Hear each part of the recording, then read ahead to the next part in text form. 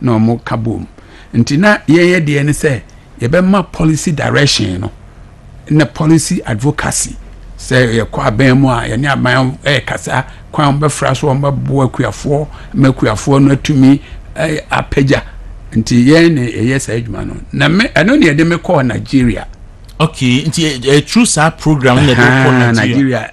On the program ne friend Competitive African Rice Initiative. Na adie ni nyina ne say ye kramo isan say prices na free no ho aba na ya na wo form ye ha so de any form but no mo share a TV no we ye pictures ni bi Hon.Odoom we ye jigawa okay Nigeria okay baby a ben wo mo ne yi for Bono State sa da na me call okra no na nkofo no to bomb bi wo nti jigawa no ye duru baby a the motorbike. What the motorbike neko? The car ni siwa. The motorbikes yaba for me. Ahaya jigawa. Okay. Okay. Nti abusu Hon.Odoom edin komo nyina pictures ni bi su beko. Nti sa project no. Nti sa project no. NFA me start me call states in one na me hu say Nigeria for war asase.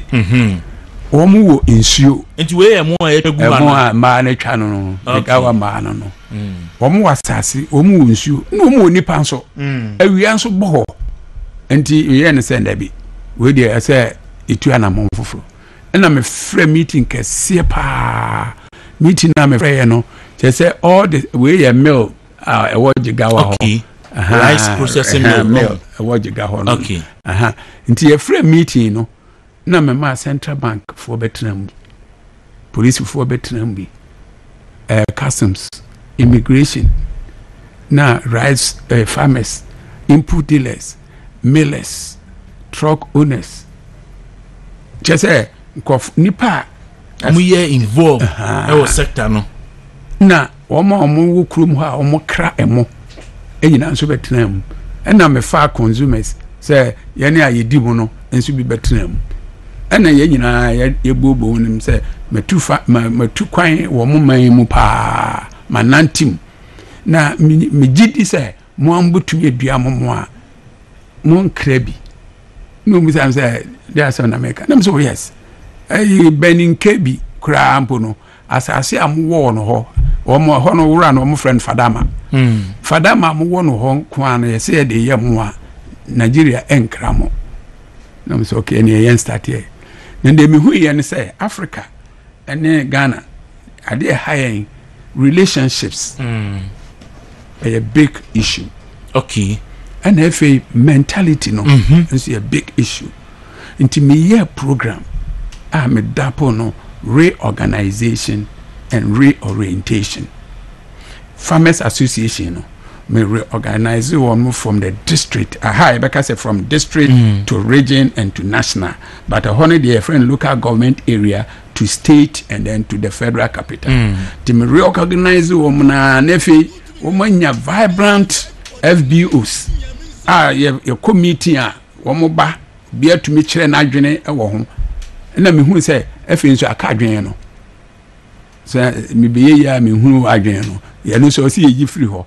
Na adwene nsesa adwene ni bi ni say input dealer no ono the seed na ma rice farmer na opesu otwa no ebi kura na green no de ma rice farmer na dua na udua green so a unya yield no also man seed papa chemicals omo de mo omo e fake okay fertilizer omo de mo omo e fake enti na say kuyani ni start adwuma na no waboka enti busia bia obaji bia no abi before ya adwenye busia bia obaji bia no ontumi ntua eno so ni financial institutions no mo how pa mo so ye pese mo besia enso ye besia ne mo ontumi ntua akuyafo no so nya mo forward because input no so because of sa enti na make reorientation no millers no so ese omo bakuyafo no mbeto omo mo na ebia wadua onua odum kwa o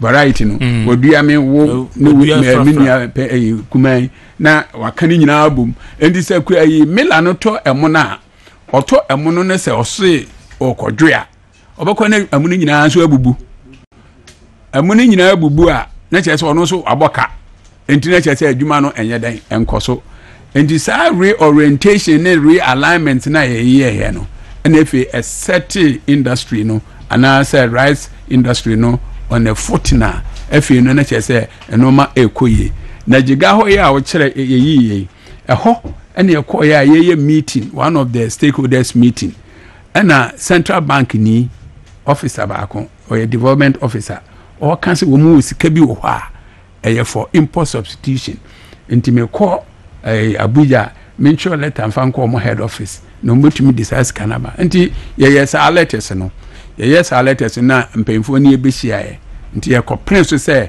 instead sɛ interest no wɔbɛde bɛkɔ bɛ sɛ 15-20% no yɛbɛyɛ interest no only 9%.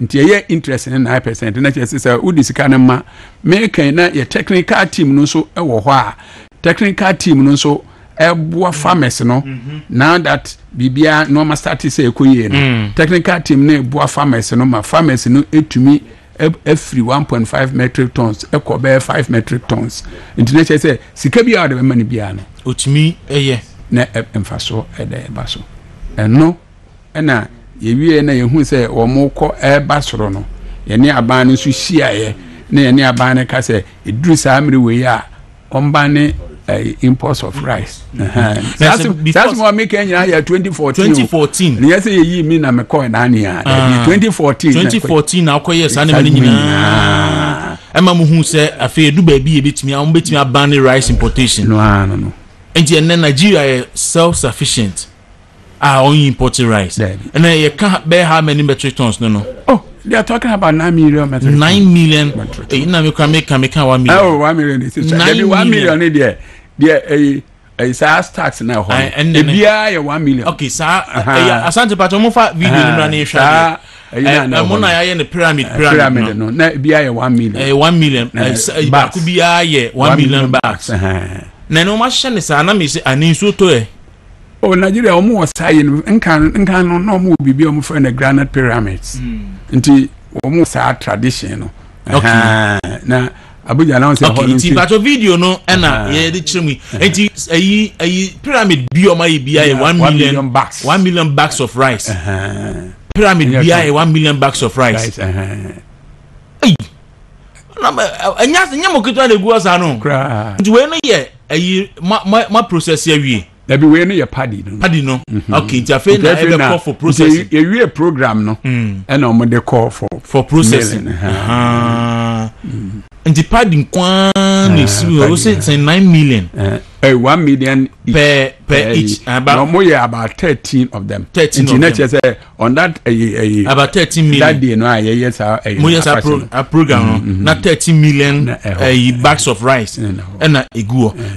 But one more annual production no say 9 million. A case legit video ba kuno no abo na minimini what is happening to me na fa send the asante na omonfa ento so ne hwa de nti ona wuti e ba sa no Ghana ba afro onti e ba sa no me ba Ghana because program no so ye bi wo Ghana program yi amoye o competitive African rice initiative ye bi wo Ghana Burkina na Tanzania so na Ghana ha no you use method be a grip a Ghana rice interprofessional body na sa association no enye too vibrant etumi embrace all the stakeholders.